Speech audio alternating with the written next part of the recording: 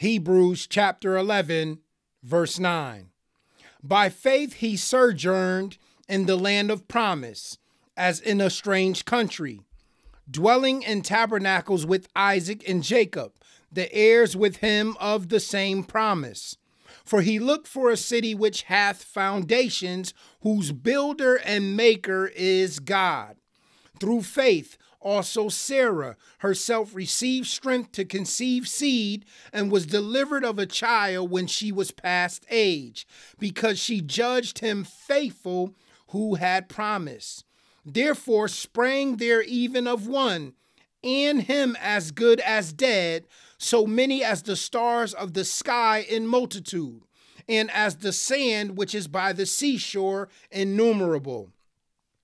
These all died in faith, not having received the promises, but having seen them afar off, and were persuaded of them, and embraced them, and confessed that they were strangers and pilgrims on the earth.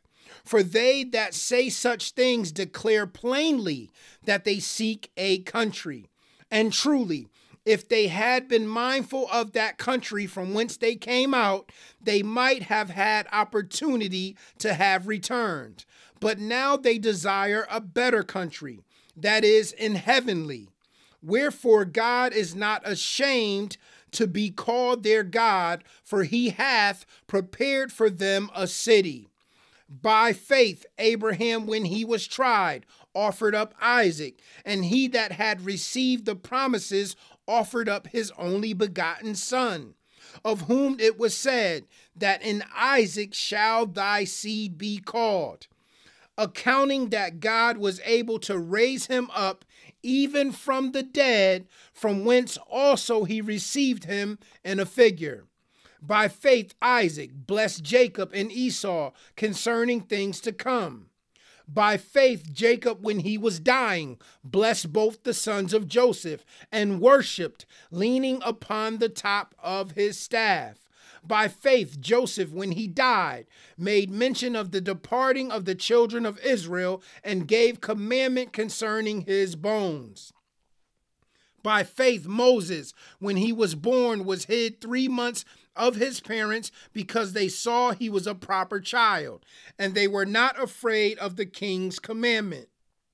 By faith Moses, when he was come to years, refused to be called the son of Pharaoh's daughter, choosing rather to suffer affliction with the people of God than to enjoy the pleasures of sin for a season, esteeming the reproach of Christ greater riches than the treasures in Egypt, for he had respect unto the recompense of the reward. By faith he forsook Egypt, not fearing the wrath of the king, for he endured as seeing him who is invisible. Through faith he kept the Passover and the sprinkling of the blood, lest he that destroyed the firstborn should touch them. By faith they passed through the Red Sea as by dry land, which the Egyptians, assaying to do, were drowned. By faith the walls of Jericho fell down after they were compassed about 7 days. By faith the harlot Rahab perished not with them that believed not, when she had received the spies with peace. And what shall I more say? For the time would fall me to tell of Gideon, and of Barak, and of Samson, and of Jephthah, of David also, and Samuel, and of the prophets, who through faith subdued kingdoms, wrought righteousness, obtained promises, stopped the mouths of lions, quenched the violence of fire, escaped the edge of the sword, out of weakness were made strong, waxed valiant in fight, turned to flight the armies of the aliens. Women received their dead raised to life again, and others were tortured, not accepting deliverance, that they might obtain a better resurrection. And others had trial of cruel mockings and scourgings, yea, moreover of bonds and imprisonment. They were stoned, they were sawn asunder, were tempted, were slain with the sword. They wandered about in sheepskins and goatskins, being destitute, afflicted, tormented, of whom the world was not worthy. They wandered in deserts and in mountains and in dens and caves of the earth. And these all, having obtained a good report through faith, received not the promise, God having provided some better thing for us, that they without us should not be made perfect. Hebrews chapter 12.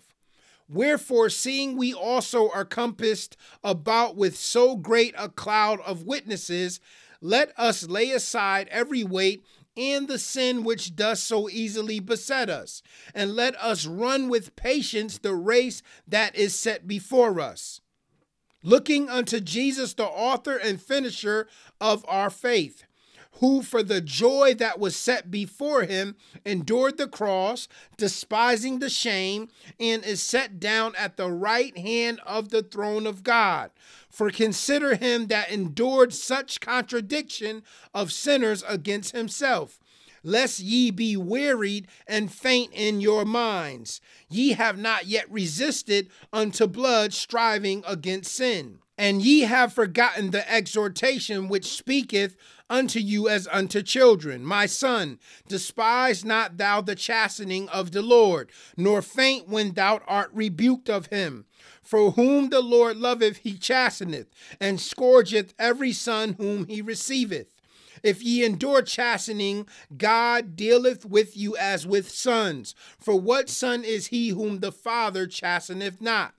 But if ye be without chastisement, whereof all are partakers, then are ye bastards and not sons. Furthermore, we have had fathers of our flesh which corrected us, and we gave them reverence. Shall we not much rather be in subjection unto the Father of spirits and live? For they verily for a few days chasten us after their own pleasure, but he for our profit, that we might be partakers of his holiness. Now no chastening for the present seemeth to be joyous, but grievous. Nevertheless, afterward it yieldeth the peaceable fruit of righteousness unto them which are exercised thereby. Wherefore lift up the hands which hang down, and the feeble knees, and make straight paths for your feet, lest that which is lame be turned out of the way, but let it rather be healed. Follow peace with all men, and holiness, without which no man shall see the Lord. Looking diligently, lest any man fall of the grace of God, lest any root of bitterness springing up trouble you, and thereby many be defiled. Lest there be any fornicator or profane person, as Esau, who for one morsel of meat sold his birthright. For ye know how that afterward, when he would have inherited the blessing, he was rejected. For he found no place of repentance, though he sought it carefully with tears. For ye are not come unto the mount that might be touched, and that burned with fire, nor unto blackness and darkness and tempest, and the sound of a trumpet, and the voice of words, which voice they that heard entreated that the word should not be spoken to them any more. For they could not endure that which was commanded. And if so much as a beast touch the mountain, it shall be stoned, or thrust through with the dart. And so terrible was the sight that Moses said, I exceedingly fear and quake.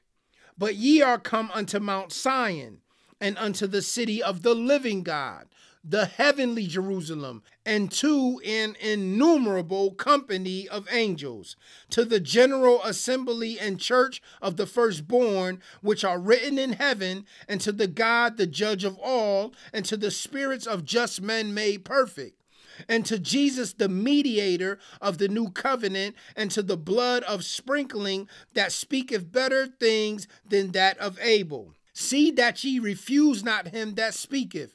For if they escape not who refused him that spake on earth, much more shall not we escape if we turn away from him that speaketh from heaven, whose voice then shook the earth, but now he hath promised, saying, Yet once more I shake not the earth only, but also heaven.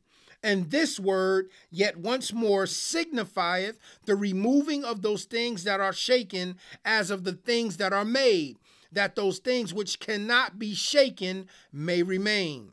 Wherefore, we receiving a kingdom which cannot be moved, let us have grace whereby we may serve God acceptably with reverence and godly fear. For our God is a consuming fire. And we know the beautiful word of the Lord is already blessed. Until tomorrow, guys, I love you. Shalom.